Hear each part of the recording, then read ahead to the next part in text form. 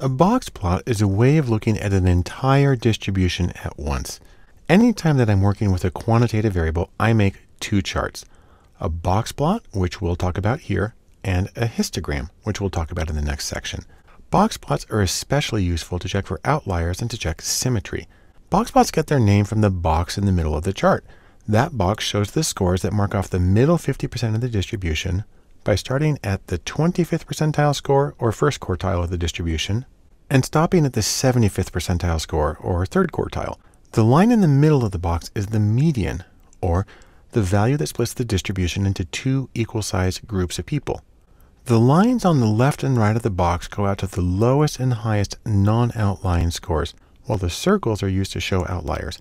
Outliers, which are unusually high or low scores, play an important role in data analysis because they can dramatically distort many common statistics. While there are many ways to determine if a score is an outlier, one of the most common and effective ways is based on the size of the box in the middle of a box plot. This is easiest to see with an annotated box plot. This figure shows the anatomy or components of a box plot. The box plot is shown with no fill, and I've overlaid a dot plot of the data that's been jittered or slightly scattered so points don't lay on top of each other. At the far left of the chart is a small vertical line, also called a fence, that marks the lowest non-outlying scores in the distribution.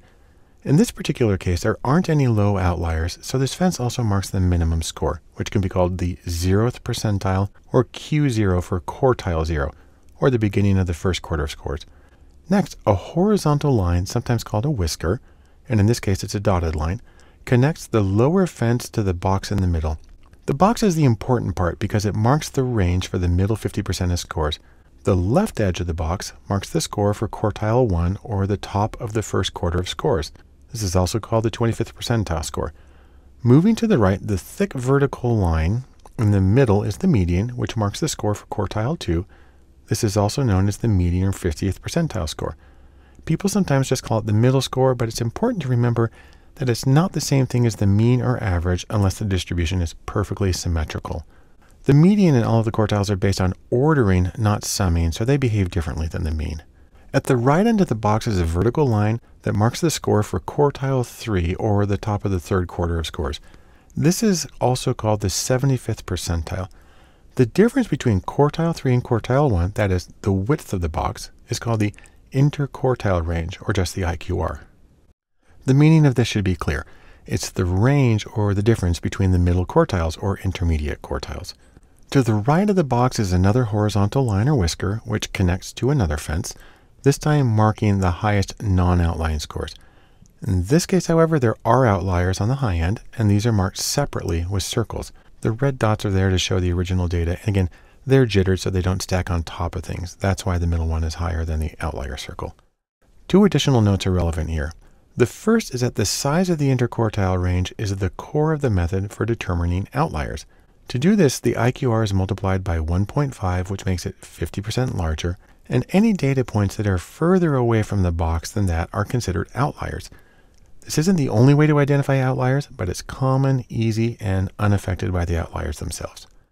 Second, I like to draw box plots horizontally because that puts the scale in the same orientation as the scale on a histogram, which makes it easier to compare the two. On the other hand, you can also draw box plots vertically, and that's the default for many programs. Just use whatever you think is most helpful. As a final note on box plots, they're also good because they're compact and you can put several right next to each other, which lets you compare the several different groups on the same variable.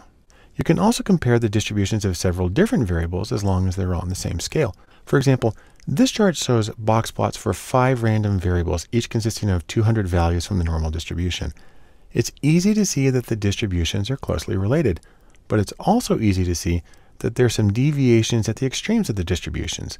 While the data is random in this case, and therefore without any real meaning, this chart highlights an important application in which box plots work better than nearly anything else.